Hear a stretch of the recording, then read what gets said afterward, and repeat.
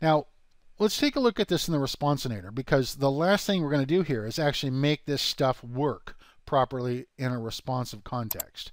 Because if you refresh the responsinator, you're going to see it doesn't actually work. Now, in the first place, the menu, now you can't see any border, right? So I want the border to have a menu. I want the menu to have that dark border back. In the second place, this wants to change its width. And in the third place, you can see what's happening here. That background image that we're using for our sidebar is actually filling the whole background space in some of these smaller views, and then is kind of doing half and half. So we need to remove that background image from that case, from the mobile device case. Okay, and we're going to do that using media queries. Now I have a whole tutorial on media queries in the class on how to create a custom responsive skin for Thesis 2. And if you don't know what a media query is, you're going to want to go and watch that before you attempt this. However, I've given you 4 sample media queries to use in order to make adjustments.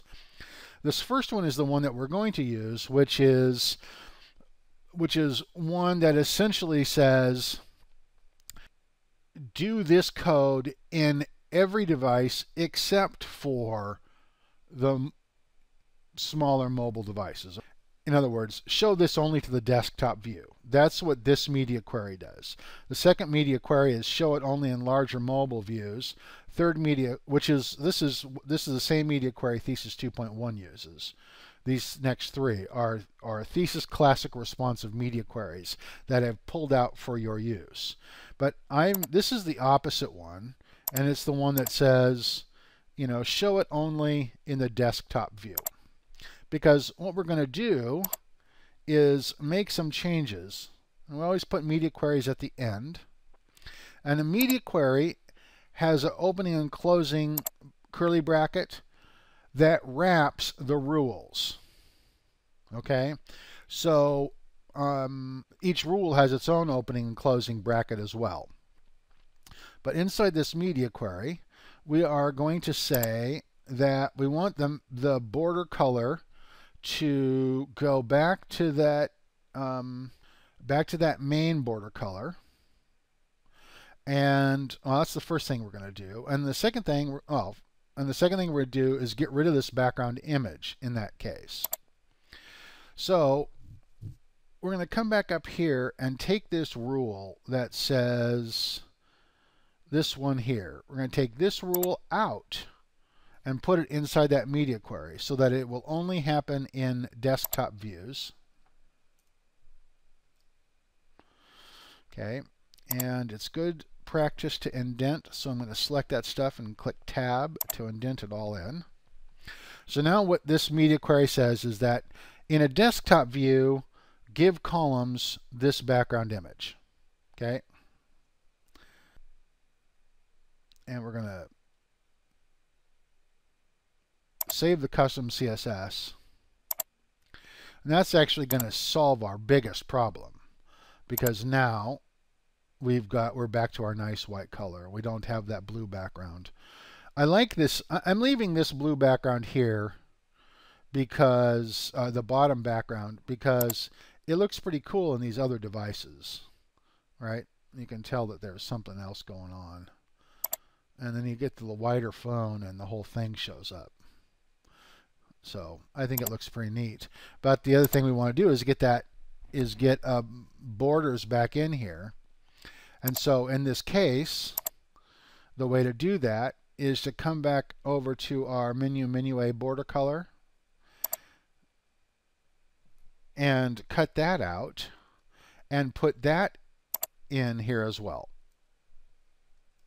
So that, and we'll just tab that over so it's indented properly. So we've got our opening and closing bracket for the media query, and then this rule has an opening and closing bracket. And so now what's going to happen is on the desktop view, the border is going to be this color, and then all the rest of the views, it's going to be the regular color. So we save that, come back over here to the responsinator and refresh it. If you click the menu, now you see those borders show up. But if you come over here to Barking Chihuahua in the main view,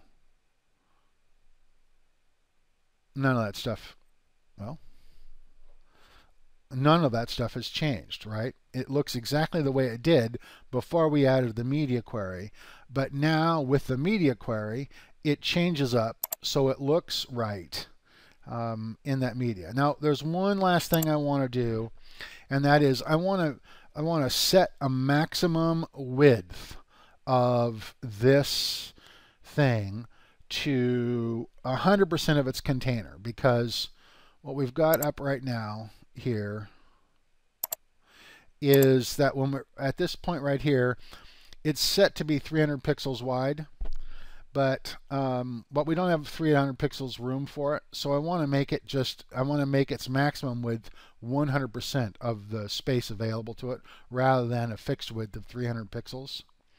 So I'm going to do that by coming over here to our